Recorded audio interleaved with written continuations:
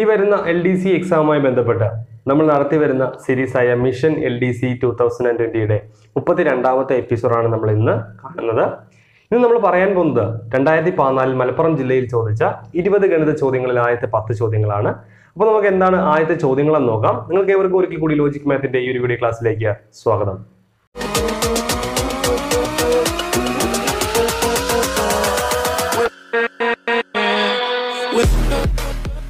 നമ്മുടെ ഒന്നാമത്തെ ചോദ്യം എന്ന് പറയുന്നത് മെന്റൽ എബിലിറ്റി എന്നുള്ള ചോദ്യമാണ്. അതായത് ജാനുവരി നമുക്ക് ഇതുപോലെ എഴുതാൻ പറ്റുമെങ്കിൽ ഡിസംബറിന് നമുക്ക് എങ്ങനെ എഴുതാൻ പറ്റും?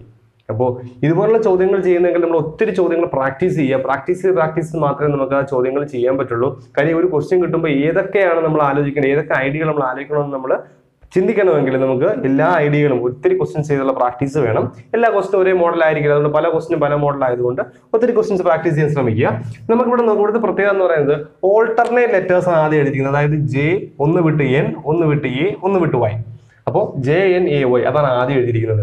സെക്കൻഡ് വൺ AUR ആണ്. അതെന്താ? ബാക്കിയുള്ള ഓൾട്ടർനേറ്റ് ഒന്ന് വിട്ട ലെറ്റേഴ്സ് ആണ് AUR. അപ്പോൾ ഇതാണ് ഇവിടുത്തെ പ്രത്യേകത. അപ്പൊ അങ്ങനെയാണെങ്കിൽ ഇവിടെ വരുമ്പോൾ നോക്കാം. D, ഒന്ന് വിട്ട് C, വീണ്ടും ഒന്ന് വിട്ട് M, then E. അപ്പോൾ DCME ആണ് ആദ്യത്തെ 3 ലെറ്റേഴ്സ്. ഇനി ബാക്കിയുള്ളതോ EEMBR. EEMBR. ഇതാണ് അതിന്റെ ആൻസർ എന്ന് പറയുന്നത്. അപ്പോൾ ഓൾട്ടർനേറ്റ് ലെറ്റേഴ്സിന്റെ ഒരു കോമ്പിനേഷൻ ആണ് എഴുതിയിരിക്കുന്നത്.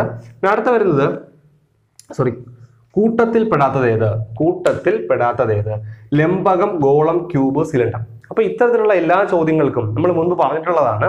ചോദ്യങ്ങൾക്കെല്ലാം ചോദിക്കുന്നത് ഒന്നുകിൽ 3 എണ്ണം, 4 ഓപ്ഷനിൽ 3 എണ്ണം എന്ന് പറയുന്നത് 3D ആയിരിക്കും. അതായത് 3 ഡയമെൻഷണൽ ഫിഗർ, ത്രിമാന രൂപങ്ങളായിരിക്കും. ഒന്ന് 2 ഡയമെൻഷണൽ, അതായത് ദ്വിമാന രൂപമായിരിക്കും. അല്ലെങ്കിൽ തിരിച്ചായിരിക്കും, 3 എണ്ണം ദ്വിമാനവും 1 ത്രിമാനവുമായിരിക്കും. അത് തന്നെയായിരിക്കും ഏകദേശം ഇതിൽ നിന്ന് ചോദിക്കുന്ന ടോപ്പിക്കിൽ ചോദിക്കുന്ന ഒരു ചോദ്യം എന്ന് പറയുന്നത്. ഇവിടെ അത് തന്നെയാണ്. ലംബകമുണ്ട്. ലംബകം എന്ന് പറയുന്നത് ഒരു 2 ഡയമെൻഷണൽ ലംബകം. നമുക്കറിയാം ലംബകം എന്ന് പറയുന്നത് നമ്മൾ ഇതുപോലെ കണ്ടുള്ള ഫിഗറാണ് ലംബകം. ഇത് 2 ഡയമെൻഷനൽ ആണ്. ബട്ട് ഗോളം ഒരു 3 ഡയമെൻഷനൽ ആണ്. ക്യൂബ് ഒരു 3 ഡയമെൻഷനൽ ആണ്. സിലിണ്ടർ ഒരു 3 ഡയമെൻഷനൽ ആണ്. സോ ഇതിനകത്ത് ഒറ്റപ്പെട്ട് നിൽക്കുന്നത് ലംബകമാണ്. സോ ആൻസർ ഈസ് ലംബകം, അല്ലെങ്കിൽ ട്രപ്പീസിയം എന്ന് നമ്മൾ പറയും. ട്രപ്പീസിയം. Then 64 പാറ്റേൺ കംപ്ലീറ്റ് ചെയ്യാനാണ്. 64 വളരെ എളുപ്പത്തിൽ കാണുമ്പോൾ തന്നെ നമുക്ക് പെട്ടെന്ന് ഐഡിയ വരുന്നതാണ്. അതായത് ഇതെന്ന് പറയുന്നത് 8ന്റെ സ്ക്വയർ, ഇത് 7ന്റെ സ്ക്വയർ, ഇത് 6ന്റെ സ്ക്വയർ, 5ന്റെ സ്ക്വയർ, ദെൻ കൃത്യമായിട്ടും അത് 4ന്റെ സ്ക്വയർ, അതായത് 16 ആയിരിക്കും. എളുപ്പമുള്ള ചോദ്യം. അടുത്തത് ശില്പി എന്ന് പറയുന്നത് പ്രതിമയുമായി ബന്ധപ്പെട്ടിരിക്കുന്നെങ്കിൽ അധ്യാപകൻ എന്തുമായിട്ട് ബന്ധപ്പെട്ടിരിക്കുന്നു? അപ്പോൾ ശില്പി ഉണ്ടാക്കിയെടുക്കുന്ന പ്രതിമയാണ്. അധ്യാപകൻ ഉണ്ടാക്കിയെടുക്കുന്നത് ക്ലാസ്സിനെയാണോ? ക്ലാസ്സിനെ അല്ല, പുസ്തകമല്ല ഉണ്ടാക്കിയെടുക്കുന്നത്. ഒരു വിദ്യാർത്ഥിയാണ് എന്ത് ചെയ്യുന്നത്? അധ്യാപകൻ എന്ന് പറയുന്നത്, അല്ലെങ്കിൽ അധ്യാപകൻ പണിതെടുക്കുന്നത് എന്ന് നമുക്ക് പറയാം. അപ്പോൾ ഒരു രൂപാന്തരപ്പെടുത്തി എടുക്കുന്നത് വിദ്യാർത്ഥിയാണ് അധ്യാപകൻ. അപ്പോൾ വിദ്യാർത്ഥിയുമാണ് ഏറ്റവും കൂടുതൽ യോജിക്കുന്നത് വിദ്യാർത്ഥിയാണ്, ബ്ലാക്ക് ബോർഡ് ഒന്നുമല്ല. സോ വിദ്യാർത്ഥിയായിരിക്കും ഇതിന്റെ ആൻസർ എന്ന് പറയുന്നത്. ഒരു ബാങ്കിൽ 4 വർഷത്തേക്ക് ഒരു തുക നിക്ഷേപിച്ചപ്പോൾ ഇരട്ടിയായി എങ്കിൽ പലിശ നിരക്ക് എത്ര ശതമാനമാണ്? അപ്പോൾ ഇതിന്റെ പ്രത്യേകത നമ്മൾ പറഞ്ഞിട്ടുള്ളതാണ്. ഇരട്ടിയാകുന്നു എങ്കിൽ അങ്ങനെ ഒത്തിരി ഉണ്ട്. ഇരട്ടിയാവുന്നു, 3 ഇരട്ടിയാകുന്നു ഒക്കെ കേസ് ഉണ്ട്. അപ്പൊ ഇരട്ടിയാകുകയാണെങ്കിൽ റിലേഷൻ, അതായത് നമ്പർ ഓഫ് ഇയേഴ്സും വർഷങ്ങളുടെ എണ്ണവും 6ഉം തമ്മിലുള്ള റിലേഷനാണ്. അപ്പൊ നമുക്ക് എന്താ കണ്ടുപിടിക്കാനുള്ളത്? അതിന്റെ പലിശ നിരക്കാണ് ചോദ്യം. അപ്പോൾ നമ്മൾ ഇരട്ടിയാകുന്ന കേസിൽ ഇരട്ടിയാകുന്നു, 3 ഇരട്ടിയാകുന്നു, 4 ഇരട്ടിയാകുന്ന ഒക്കെ കേസ് ഉണ്ട്. അപ്പോൾ ഇരട്ടിയാകുന്ന കേസിൽ എന്താണ് പലിശ നിരക്ക് എന്ന് പറയുന്നത്? 100/n എന്നായിരിക്കും. ഇനി 3 ഇരട്ടിയാകുമ്പോഴോ പലിശ നിരക്ക് എന്ന് പറയുന്നത് 200/n എന്നായിരിക്കും. ഇതാണ് റേഷ്യോ എന്ന് പറയുന്നത്. ഇതാണ് അതിന്റെ ബന്ധം എന്ന് പറയുന്നത്. 6n തമ്മിലുള്ള ബന്ധം. 4 ഇരട്ടിയാകുമ്പോൾ ഇതിങ്ങനെ കണ്ടിന്യൂ ചെയ്ത് പോകും. അതായത് 300/n. അതായത് 4 ആണെങ്കിൽ 300, 3 വരും. 3 ആണെങ്കിൽ 200 വരും. ഇവിടെ ഇരട്ടി 2 ഇരട്ടി എന്ന് പറയുന്നത് 2 ആണെങ്കിൽ 1 വരും. അപ്പൊ 1 കുറച്ച് എഴുതി കൊടുത്താൽ മതി. അപ്പൊ ഇതാണ് റേഷ്യോ. അപ്പൊ നമുക്ക് ഇരട്ടിയാകുന്നു എത്ര വർഷം കൊണ്ട്? 4 വർഷം കൊണ്ട്. സോ n എന്ന് പറയുന്നത് 4 ആണ്. അപ്പൊ നമുക്ക് എന്താ എഴുതാം? R is equal to 100/4, അതായത് 25% ആയിരിക്കും ആൻസർ എന്ന് പറയുന്നത്. ഡയറക്റ്റ് ഫോർമുലയിൽ കൊടുത്താൽ നമുക്ക് ചെയ്യാൻ പറ്റും. എങ്കിലും ഇതാകുമ്പോൾ നമുക്ക് വളരെ പെട്ടെന്ന് ചെയ്തെടുക്കാൻ പറ്റും. ഒരാൾ 6 മീറ്റർ തെക്കോട്ട് സഞ്ചരിച്ച ശേഷം 8 മീറ്റർ കിഴക്കോട്ട് സഞ്ചരിക്കുന്നു. എന്നാൽ അയാൾ ഇപ്പോൾ യാത്ര ആരംഭിച്ച സ്ഥലത്ത് നിന്നും എന്ത് അകലത്തിലാണ്? ദിശയുമായി ബന്ധപ്പെട്ട ഒരു ചോദ്യമാണ്. അപ്പോൾ ദിശ നമുക്ക് മാർക്ക് ചെയ്യാം. കിഴക്ക്, പടിഞ്ഞാറ്, വടക്ക്, തെക്ക്.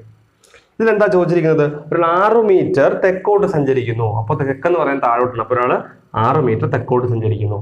അപ്പോൾ 6 മീറ്റർ ആണ് സഞ്ചരിച്ചത്. ഇതിന് എന്താ പറയുന്നത്? അയാള് അവിടെ നിന്ന് 8 മീറ്റർ കിഴക്കോട്ട് സഞ്ചരിക്കുകയാണ്. അപ്പൊ കിഴക്കെന്ന് പറഞ്ഞാൽ ഇങ്ങോട്ടാണ്. അപ്പൊ ഇങ്ങോട്ട് സഞ്ചരിക്കുന്നു. എത്ര മീറ്റർ? 8 മീറ്റർ കിഴക്കോട്ട് സഞ്ചരിക്കുന്നു. എങ്കിൽ യാത്ര തുടങ്ങിയ സ്ഥലത്ത് നിന്നും എന്ത് അകലത്തിലാണ്? അതായത് ഈ അകലമാണ് ചോദ്യം. അപ്പൊ ഇങ്ങനെ വരയ്ക്കുമ്പോഴേ നമുക്ക് മനസ്സിലായി ഇതൊരു മട്ടത്രികോണമായി. അതായത് പൈതഗോറസ് സിദ്ധാന്തം, റൈറ്റ് ആംഗിൾ ട്രയാംഗിൾ ആണ്. പൈതഗോറസ് സിദ്ധാന്തം നമുക്ക് അപ്ലൈ ചെയ്യാം. പൈതഗോറസ് എന്ന് പറയുന്നത് എന്താണ്? പാദം സ്ക്വയർ പ്ലസ് ലംബം square equal to Karnam square. അപ്പോൾ കർണം സ്ക്വയർ കണ്ടുപിടിക്കാൻ എന്ത് ചെയ്താൽ മതി? ഇതാണ് കർണം, ഹൈപ്പോട്ടന്യൂസ് എന്ന് പറയുന്നത്. അതായത് hypotenuse square is equal to base square plus altitude square. നമുക്ക് കർണം സ്ക്വയർ കണ്ടുപിടിക്കണം. കർണമാണ് കണ്ടുപിടിക്കേണ്ടത്. കർണം സ്ക്വയർ എന്ന് പറയുന്നത് പാദം സ്ക്വയർ പ്ലസ് ലംബം സ്ക്വയർ. പാദം 8 ആണ്. 8ന്റെ സ്ക്വയർ എന്ന് പറയുന്നത് 64 ആണ്. പ്ലസ് ലംബം എന്ന് പറയുന്നത് 6 ആണ്. 6ന്റെ സ്ക്വയർ 36 ആണ്. അപ്പോൾ 64 36 നമുക്ക് 100 എന്ന് കിട്ടും. അതായത് കർണം സ്ക്വയർ സമം 100. അതുകൊണ്ട് കർണം സമം √100. Answer is 10. അതായത് 10 മീറ്റർ അകലത്തിലായിരിക്കും അയാളിപ്പോൾ നിൽക്കുന്നത്. ക്ലോക്കിൽ സമയം 6 PM എന്ന് കാണിക്കുമ്പോൾ മിനിറ്റ് സൂചിയും മണിക്കൂർ സൂചിയും തമ്മിലുള്ള കോണളവ് എത്ര? അപ്പൊ 6 PM കാണിക്കുമ്പോൾ നമുക്കറിയാം 6 PM എന്ന് പറയുന്നത് എപ്പോഴും ഇങ്ങനെയായിരിക്കും നിൽക്കുന്നത്. അപ്പൊ 180 ഡിഗ്രി എന്ന് പെട്ടെന്ന് പറയാൻ പറ്റും. നമ്മൾ ചെയ്യുകയാണെങ്കിൽ, നമ്മൾ പറയുന്ന എളുപ്പ വഴിയിൽ ചെയ്യുകയാണെങ്കിൽ 6 PM ആണ്. അപ്പൊ എന്ത് ചെയ്യുക? 6നെ അതുപോലെ എഴുതുക. 00 വരുന്ന കേസ് നോക്കുക. 00 അതായത് 6 PM ആകുമ്പോൾ ഇവിടെ മിനിറ്റ് സൂചി 0 ആകുന്ന കേസിൽ ക്ലോക്കിൽ സൂചിപ്പിക്കുന്ന അക്കം ഏതെന്ന് നോക്കുക. അപ്പൊ ഇവിടെ 12ൽ വരുമ്പോഴായിരിക്കും അത് 00 നമ്മൾ പറയുന്നത്. 3 മണിയാകുമ്പോൾ ഇങ്ങനെയായിരിക്കും നിൽക്കുന്നത്. അപ്പൊ നമ്മൾ 12 എത്തുമ്പോൾ 0 പറയാം. അപ്പോൾ 00 ഡിനോട്ട് ചെയ്യുന്നത് 12 ആണ്. അപ്പോൾ 6 മൈനസ് 12 ഇതൊക്കെ നമ്മൾ പറഞ്ഞിട്ടുള്ളതാണ്. 6 മൈനസ് 12 ചെയ്യുക. അതിന് എത്ര കൊണ്ട് മൾട്ടിപ്ലൈ ചെയ്യുക? അതിനെ 30 കൊണ്ട് മൾട്ടിപ്ലൈ ചെയ്യുക. ദെൻ പിന്നെന്ത് ചെയ്യുക? ഈ മിനിറ്റിന്റെ പകുതി കൊണ്ട് കൂട്ടുക. മിനിറ്റിന്റെ പകുതി 0 തന്നെയാണ്. 0യുടെ പകുതി 0 തന്നെയാണ്. അപ്പോൾ 6 മൈനസ് 12 -6 ഇൻറ്റു 30 പ്ലസ് 0. -6 ഇൻറ്റു 30 എന്ന് പറഞ്ഞാൽ -180 പ്ലസ് 0. നമുക്ക് -180 അതായത് 180 ഡിഗ്രി എന്ന് പറയാം. പറഞ്ഞിരിക്കുന്നത് എക്സ്പ്ലെയിൻ ചെയ്ത ക്വസ്റ്റ്യൻസ് നമ്മൾ സിമ്പിൾ ആയിട്ട് എഴുതിയിരിക്കുന്നതാണ്. പ്ലസ് എന്ന് പറയുന്നത് ഹരണത്തിനെ സൂചിപ്പിക്കുന്നു. മൈനസ് ഇൻറ്റുവിനെ, ഹരണം മൈനസിനെ, ഇൻറ്റു പ്ലസിനെയാണ്. എങ്ങനെയെങ്കിൽ ഈ ചോദ്യത്തിന്റെ ആൻസർ ആണ് ചോദ്യം. അപ്പോൾ നമുക്ക് എന്ത് ചെയ്യാം? ഈ ഹരണങ്ങളൊക്കെ അല്ലെങ്കിൽ ഈ ക്രിയകളൊക്കെ സബ്സ്റ്റിറ്റ്യൂട്ട് ചെയ്യാം. അപ്പോൾ 3 മൈനസിന് പകരം എന്താ കൊടുക്കേണ്ടത്? മൈനസിന് പകരം നമ്മൾ ഇൻറ്റു ആണ് കൊടുക്കേണ്ടത്. അപ്പോൾ ഇൻറ്റു 4. ഇൻറ്റുവിന് പകരം നമ്മൾ എന്താ കൊടുക്കേണ്ടത്? ഇൻറ്റുവിന് പകരം കൊടുക്കേണ്ടത് പ്ലസ് ആണ്. So plus 12. പ്ലസിന് പകരം എന്താ നമ്മൾ കൊടുക്കേണ്ടത്? ഹരണമാണ് കൊടുക്കേണ്ടത്. അപ്പോൾ ഹരണം 6 എഴുതി. ഇനി ഹരണത്തിന് പകരം എന്താ കൊടുക്കേണ്ടത്? മൈനസ് ആണ് കൊടുക്കേണ്ടത്. അത്ര നമ്മൾ എഴുതി. ദെൻ 3 നമുക്ക് ആദ്യം ഹരണമാണ് ചെയ്യേണ്ടത്. അപ്പോൾ 12/6 നമുക്ക് ചെയ്യാം. അതായത് നമുക്ക് 12/6 ബോർഡ് മാസ് തിയറം അനുസരിച്ച് ഹരണമാണ് ചെയ്യേണ്ടത്. സോ 2 എന്ന് കിട്ടും. അതായത് 3 × 4 പ്ലസ് 2 മൈനസ് 6 12/6 പ്ലസ് 2 എന്ന് കിട്ടും. ഇത് ഗുണിക്കുക. പിന്നെ ഗുണനമാണ് ചെയ്യേണ്ടത്. 3 × 4 12 12 പ്ലസ് 2 14 14 മൈനസ് 6 എന്ന് പറയുന്നത് നമുക്ക് 8 എന്ന് ആൻസർ കിട്ടും. 8 ആണ് ആൻസർ എന്ന് പറയുന്നത്. പിന്നെ ഇനി വരുന്നത് 5 + 6 31, 6 + 7 42, 7 + 8 57 ആണെങ്കിൽ 8 + 9 എത്ര? വളരെ സിമ്പിൾ ആണ്. 5 × 6 30 പ്ലസ് 1 31, 6 × 7 42 പ്ലസ് 1 43, 7 × 8 56 പ്ലസ് 1 52. അതായത് അക്കങ്ങൾ തമ്മിൽ ഗുണിക്കുക, 1 കൂട്ടുക, അത്രേ ഉള്ളൂ. അപ്പോൾ 8 × 9 8 9 72 പ്ലസ് 1 ഇത്രയാണ് 73 ആയിരിക്കും നമ്മുടെ ആൻസർ. ക്ലോക്കിന്റെ പ്രതിബിംബം ഒരു കണ്ണാടിയിൽ നോക്കുമ്പോൾ 12:15 ആണ് എങ്കിൽ യഥാർത്ഥ സമയം എത്ര? അപ്പോൾ 12:15 ആണ് നമ്മുടെ സമയം. യഥാർത്ഥം കണ്ടുപിടിക്കുന്നത് നമ്മൾ സാധാരണ 11:60 നിന്നാണ് കുറയ്ക്കുന്നത്. അപ്പോൾ സമയം 11 മണിയിൽ കൂടുതലാണെങ്കിൽ നമ്മൾ ചെയ്യുന്നത് 11 മണിയിൽ കൂടുതലാണെങ്കിൽ നമ്മൾ ചെയ്യുന്നത് 23:60 നിന്ന് കുറയ്ക്കും. 23:60 നിന്നാണ് കുറയ്ക്കുന്നത്. ഓർത്ത് വയ്ക്കുക, 23:60 നിന്ന് കുറയ്ക്കുക.